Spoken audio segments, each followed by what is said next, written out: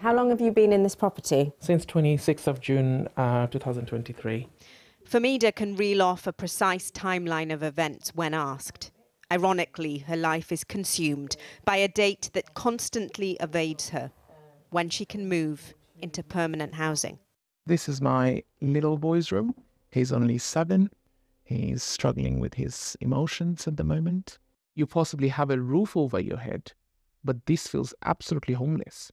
You just facing daily basis there is something wrong in the property. Leaks, for starters. Famida counts 5 in total. The rain comes through, you mean? Rain comes through. And when the family first moved in, the cooker didn't work, the boiler didn't work. Because presumably to run that heater is quite expensive. Yes. And the carbon monoxide alarm went off 4 times. Have you at any point been tempted to say, oh, well, I just don't know how long we're going to be here, so I might as well actually start unpacking things, perhaps, you know, if it will provide the boys with some comfort? It is too difficult because once I put it up and the next minute you tell me, hey, your review had been done and we are thinking to give you another temporary accommodation, because this is my second temporary accommodation and I never know that, when and how will I be moving out. So for me to take everything on board, I have to do everything by myself. The last time Channel 4 News met Famida was in her previous property.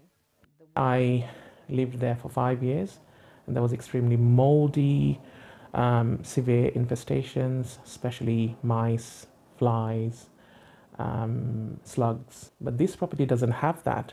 This looks like it's really pristine, it's really brushed with the paint and it looks really perfect, but it has got severe issues. You're sleeping in your bedroom, but you can actually see the mushroom growing in the corner. On any given night this year, according to a new report, there were over 300,000 people in some form of homelessness, the majority in temporary accommodation, just like Famida. Unfortunately, this is a perfect storm at the moment. The cost of living crisis is continuing.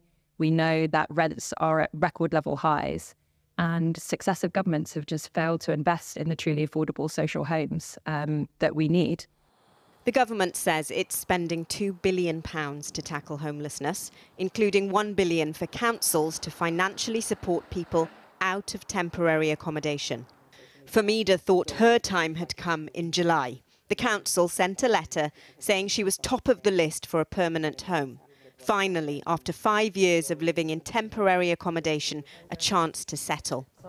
Until a few weeks later, a second letter arrived, telling Famida she'd been bypassed for a viewing because the council deemed her to be adequately housed.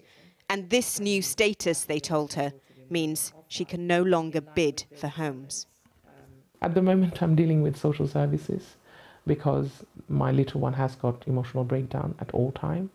And my older one is violent at the moment and he chokes the little one, so there is a case going on in the background. Back in August, my son went with a scissor towards me and it's not normal for him to behave that way. And has this behaviour started or worsened during this period? During this period, because there is no consistency. When will it end? It makes me emotional because I don't have no answer for myself. And it's hard. It's a lot to carry. It is a lot to carry. It is a lot of burden. You just don't have no answer for yourself and you don't have the answer to your children.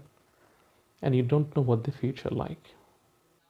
Newham Council told us Famida was bypassed for the property because the internal stairs weren't deemed suitable for a family member with severe mobility issues. That's her husband. Regarding saying that she was adequately housed, the council says that error was made on its IT system but had no impact on her offer, neither delayed her rehousing. The council also says most of the issues at Famida's house have been fixed and that a full survey of the property has been arranged to identify any outstanding issues. Famida is juggling part-time work, her housing troubles and social services at the moment. She says life feels like a battle.